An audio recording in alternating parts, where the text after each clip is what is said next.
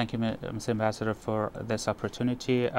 Let's jump into the first question. An op-ed in the Wall Street Journal a week ago titled "Don't Expect Too Much Change with the Iranian Election." What's your take on it?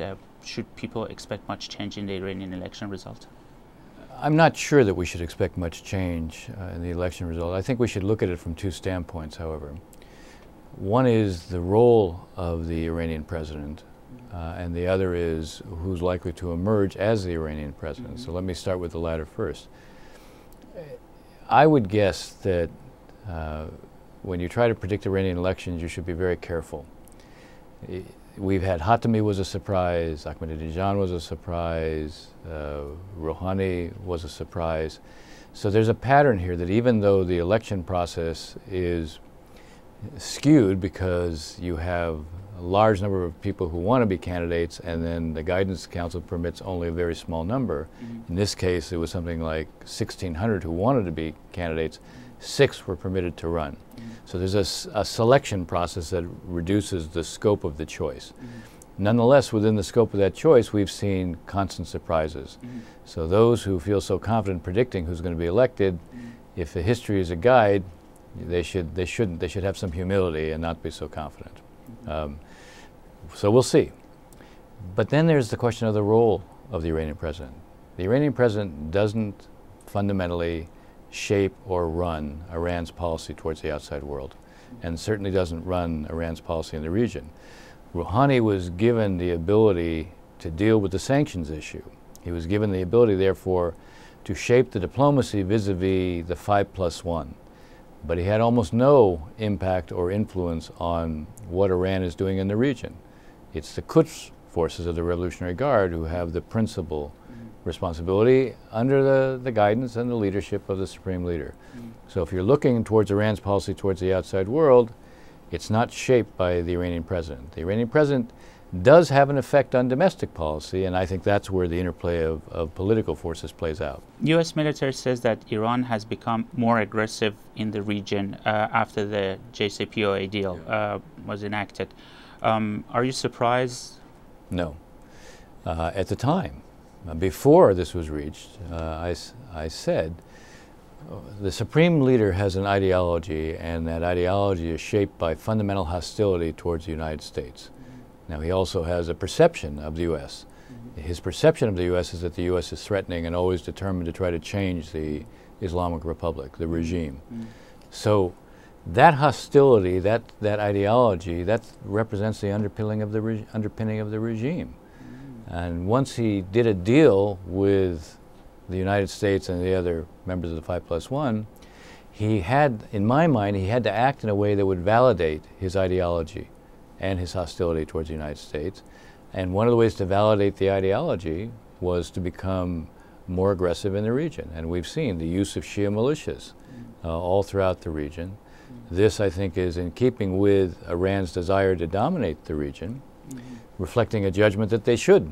They're entitled to it, that they represent a kind of superior culture. So that's their view. So I wasn't surprised at all. Does this more assertive posture that you mentioned by Iran indicate they could also be providing increased support for their proxies like Hezbollah? And if so, would it be a violation of JCPOA, if not in the letter, but by spirit? We also can't have it both ways. I mean, the Obama administration said we're not trying to change their behavior in the region. We recognize we have to deal with it, but we're trying to deal only with the nuclear issue. Now, the Iranians took advantage of that. Arachi, who was, a deputy foreign minister, he's someone who was very clear that from the Iranian standpoint, they're free to do these things.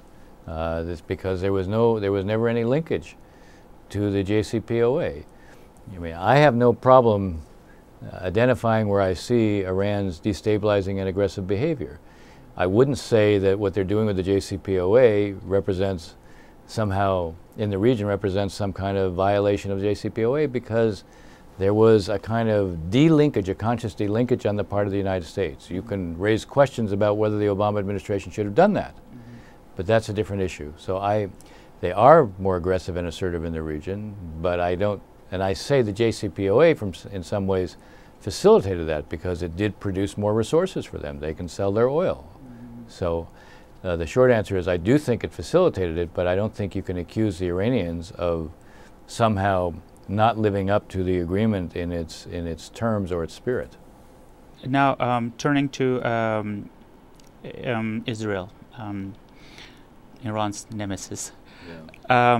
Do you still believe, or do you believe that as a deterrent, U.S. military needs to supply Israel, yes, the big heavy one, right, to destroy potential nuclear sites that could be buried deep in the mountains? My answer is yes. My answer is yes, because I believe that with the JCPOA there were some basic flaws. And because after 15 years the Iranians are not limited in terms of either the quality or the quantity of the nuclear infrastructure they can have, I worry that the small gap between nuclear threshold status and weapons status might entice an Israeli and Iranian leadership to believe that they could move quickly and confront the world with a fait accompli, a nuclear weapons fait accompli.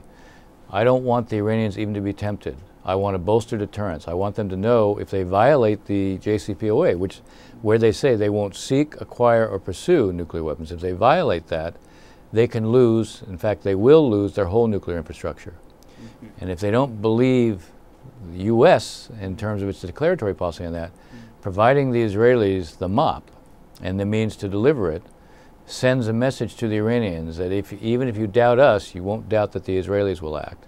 And you send a signal that the U.S. will support them when they do. That bolsters deterrence. That gives the Iranians a reason not even to be tempted to pursue a nuclear weapon, which my concern about the JCPOA is it leaves them in a position where they still have a nuclear weapons option. Okay. Providing Israel with the bomb and the means to deliver it, wouldn't it play into the hands of Iranian hardliners? I don't think that you can make policy based on how you think the hardliners are going to operate, the pragmatists. We had an Iranian position in the first term of the Obama administration, when I was in the Obama administration, where the Iranians said they wouldn't negotiate with us unless we lifted the sanctions. And we tripled down on the sanctions, and they negotiated with us. Because we were showing unmistakably the costs of their pursuing their nuclear program.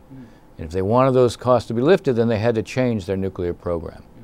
Now, I would say, what matters here is that the Iranians understand there's a consequence if they're tempted to pursue a weapon. I want to undercut the ability of some within Iran to say, we can pursue a weapon and it won't cost us anything, and we can present the world with a fait accompli. I want it very clear, unmistakably. If you pursue that, you very likely will lose the entire investment you've made in your nuclear infrastructure. The point here is not to invite a war. The point here is to ensure they don't have a nuclear weapon and that we bolster our deterrence. Fill in this case, one of the weaknesses, one of the vulnerabilities of the JCPOA. You ended with the JCPOA. With the JCPOA, many European companies are rushing to make mega billion deals with Iran. But there is a risk of investment will go further to embolden IRGC. What's your take on it?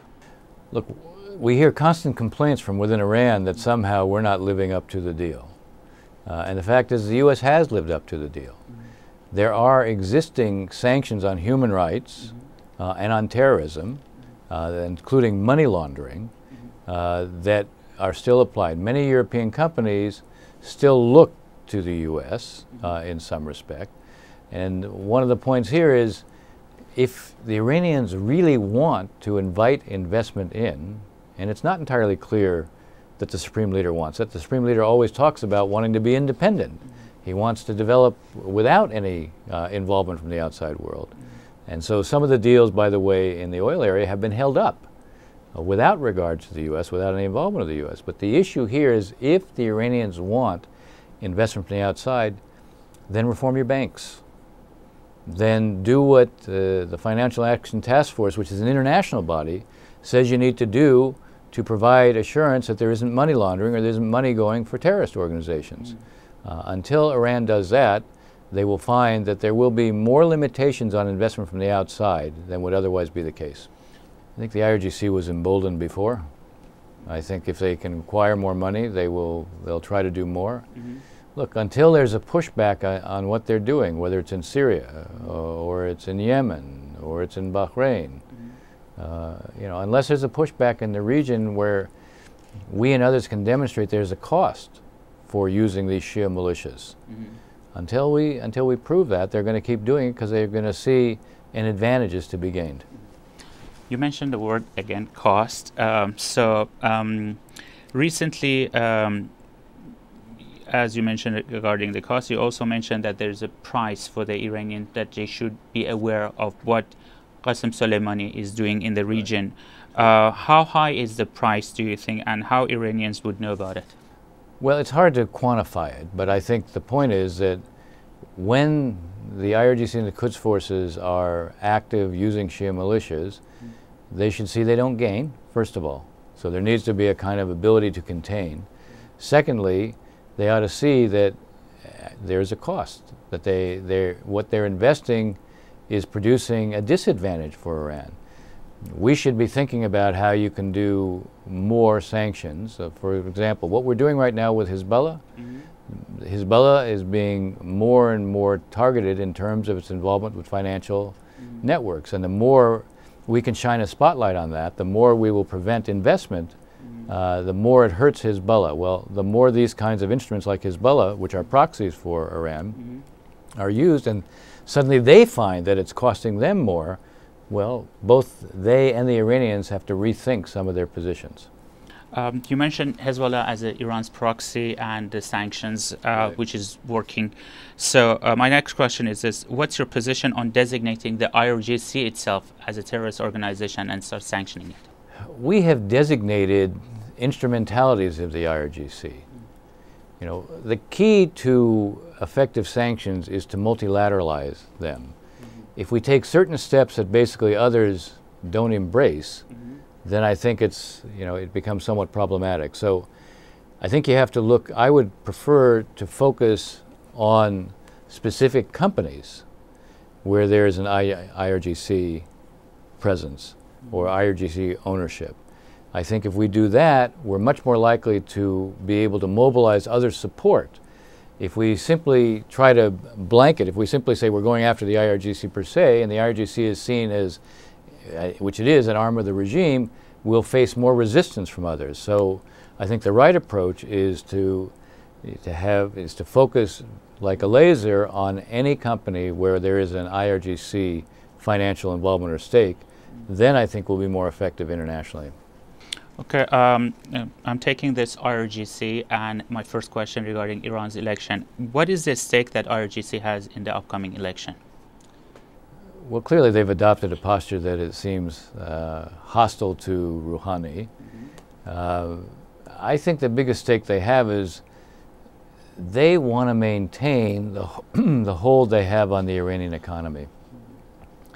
And, you know, to the extent to which they end up with a president who is trying to change the system, at least internally as it relates economically, the more they're going to resist it. So they will oppose any president who looks like that president is going after the financial structure of the country. And they have a, you know, they clearly dominate probably 30% of the Iranian economy. They may not, the truth is they may not mind certain kinds of sanctions on Iran if it allows them to dominate even more of the economy. So the way we have to think about sanctions needs to be highly targeted. Ibrahim Raisi, the cleric, he's backed by the IRGC. So if he loses this election, what will be his political future? Well, there obviously are some who also see him as a successor to the supreme leader. I think if he loses this election, it becomes harder, I think, for him to become a successor to the supreme leader. Would it be correct to assume that the current election result could influence the succession of the supreme leader, or is that a totally different ballgame? No, I don't think it's a totally different ballgame. First of all, we know that Khamenei was a president before he became a supreme leader. Just because you're president doesn't mean that you will become a supreme leader.